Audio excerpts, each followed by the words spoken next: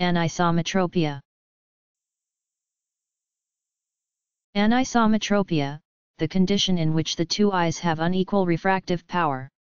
One eye may be myopic, nearsighted, and the other hyperopic, farsighted, or one eye may be markedly stronger than the other. Anisometropia is a serious concern in newborns and young children because it can lead to amblyopia, impaired vision in one eye. With a major degree of anisometropia, the brain cannot reconcile the difference in images coming from the two eyes. It develops a preference for the image coming from one eye and suppresses the image from the other eye and, in time, the brain loses the ability to see the image from the suppressed eye.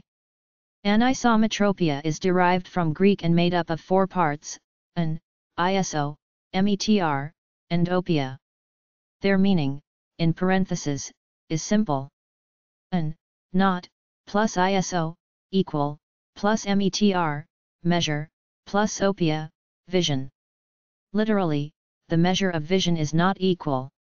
The refractive power of the two eyes is different. The opposite of anisotropia is isometropia.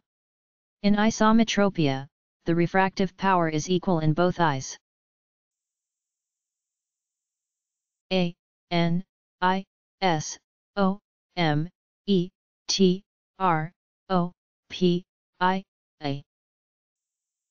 Anisometropia.